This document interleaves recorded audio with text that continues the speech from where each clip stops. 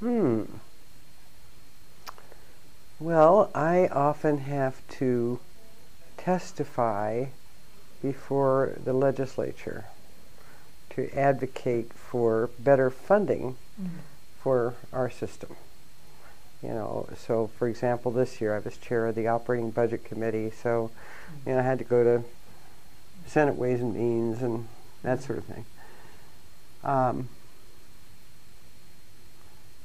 I think there that you need to be concerned not with what I want or I need, but with what you want and you need, and what will be good for our community and why it's important. So you've got to take the focus off yourself and